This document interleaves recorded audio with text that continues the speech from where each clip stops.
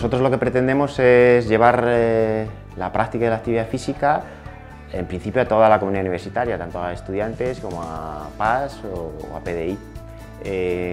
Esto lo hacemos pues, de varias formas. Por un lado, ofertamos una serie de actividades dirigidas en nuestras instalaciones, pues, tipo aeróbic, musculación, trabajo de cardio, pilates, yoga, tai chi, aeróbic, zumba. Por otro lado, ofrecemos competiciones internas y competiciones externas. La principal competición que tenemos, tanto en deportes de equipo como en individuales, es el trofeo rector, que nos ocupa prácticamente pues, en el primer cuatrimestre la fase local de la Universidad de Salamanca, y en la fase distrito, que sería en el segundo cuatrimestre, serían enfrentamientos de los diferentes campus, y los ganadores irían a la fase autonómica, que se enfrentan con las diferentes universidades.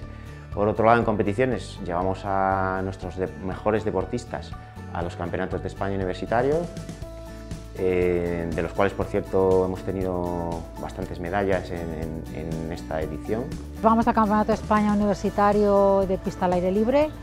vamos con 5 atletas. Es la máxima competición universitaria nacional, entonces creo que ahí se culmina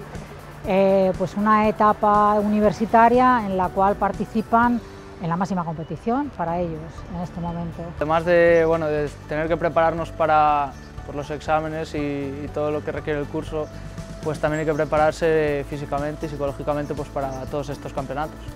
Lo cierto es que escasean estos tipos de campeonatos en los que solemos ir acompañados, o yo por lo menos, como mi club no tiene ligas, pues entonces lo cierto es que sí que se de pina, porque pasamos muchas horas en el viaje, sobre todo, luego en el hotel y en la competición. Así que bueno, sí, pues se podría decir que luego hacemos bastante amistad. Por otro lado, tenemos el deporte federado, que compite en diferentes secciones, en fútbol sala, baloncesto, tenemos también equipo en voleibol, que este año han conseguido plaza para ascender de categoría, y tenemos una sección de ajedrez, y nos queda también una sección de halterofilia, que también ha sido vencedora por equipos en el Campeonato de España de halterofilia. Cada vez tienen más adeptos, ¿no? Y más gente que los practica, son las actividades en la naturaleza. Estamos hablando de actividades de montañismo, de senderismo, de escalada deportiva, actividades multiaventura que engloban pues, diferentes disciplinas, como por ejemplo hacer tirolinas, rappels, descenso de barrancos, descenso de rafting. Nosotros aquí, en donde nos encontramos, en el pabellón polideportivo Miguel de Unamuno, donde se encuentra el rocódromo que tenemos interno, que precisamente pues, con las condiciones meteorológicas viene muy bien que sea cubierto. Organizamos cursos de formación para los chavales, bueno, para toda la comunidad universitaria, para que aprendan a escalar, vinculados un poco a que luego además hacemos actividades en la naturaleza,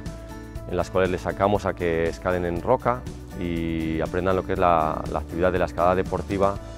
en el medio en el que se creó y se originó, que es en el medio natural, en roca, como te decía. De hecho, ahora tenemos una salida a San Martín de Valdeiglesias, en la provincia de Madrid, y nos vamos el 18 y 19 de junio. Normalmente viene gente muy novel que acaba de hacer los cursos o que ha empezado a escalar, y hacemos vías pues, un poco de su nivel, asequibles, pero puede venir cualquier persona con cualquier nivel de escalada, siempre y cuando tenga el requisito de que ha pasado una prueba de control de seguridad, que sabe escalar con autonomía. Además, tenemos aquí dentro, en este rocódromo, tenemos el 7 de junio un encuentro de escaladores de la comunidad universitaria, simplemente con el objeto o el afán de pasar un día en conjunto, en comunidad de escaladora, en el cual escalemos en común y pasemos una buena jornada, y también ese día se sorteará material deportivo relacionado con la escalada, y tendremos una charla basada en la psicología del escalador, cómo motivar y cómo sentirse motivado, el montañismo y senderismo. Pues el crecimiento es exponencial, en la bicicleta de montaña lo mismo, cada vez hay más, y sobre todo a nivel no solo lúdico por pasarlo bien, sino también se bifurca un poco también a competición, pero sin el afán de ganar, sino de participar. Hay muchas competiciones de bicicleta de montaña,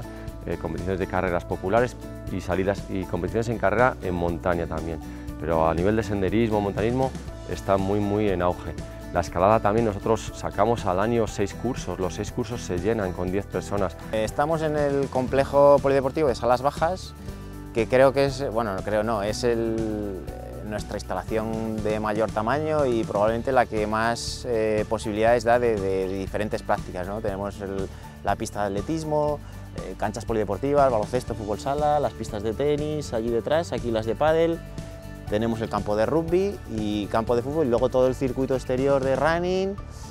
un par de salas de musculación y también una pequeña zona para trabajar los golpes de corta distancia de golf. A medida que va acabando el curso, pues las actividades que van teniendo mayor relevancia probablemente por lo que decimos del clima, que empieza a ser muy agradable, pues son el tenis, el pádel y bueno, mucha gente también por aquí viene a hacer running, a hacer sus entrenamientos de carrera continua o interválicos. Tenemos dos formas de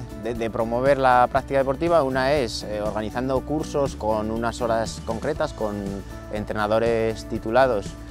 tanto en tenis como en pádel.